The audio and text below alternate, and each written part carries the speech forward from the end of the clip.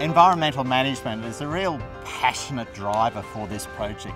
BAC is very proud of its environment record, and this project is no different. We wanted to showcase our environmental credentials with the new parallel runway project. A lot of time and effort has gone into making sure that we're meeting the highest environmental standards.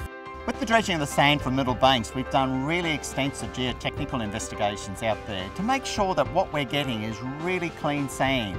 Having had the chance to undertake a trial dredging program in 2008 in our approved footprint, we were able to extensively monitor and study the impacts of a real dredge.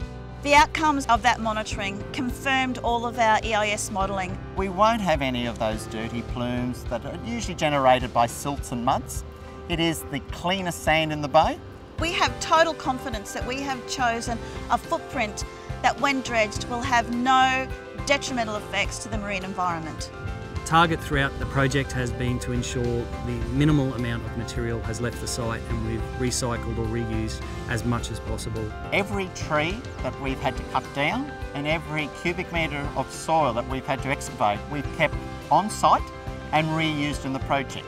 In essence, this mulch material combined with the topsoil is breaking down right now to create a beautiful topsoil product that we can use to landscape the airfield at the end of the day. So in preparation for the dredging and the pump out of the sand, we've had to construct a bund around the entire perimeter of that parallel runway footprint. The primary reclamation bund have been constructed to ensure we keep the water from the dredging operations within the site. To be able to treat it so that it can be distilled, any particles drop out, and then discharged clean back into Kedron Brook floodway and eventually the bay. When we were originally studying the site, we found a white-bellied seagull nest. And it nested in a tree right under the future runway. So we've actually built a new site 3 kilometres to the west in the Boondall wetlands.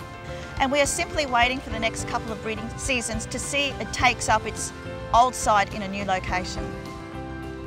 I'm very proud to be working on a project where so much time and effort has been dedicated to the environment. We all live and work in the area and we're really proud to go home at night knowing that we've maintained the highest environmental standards at this airport.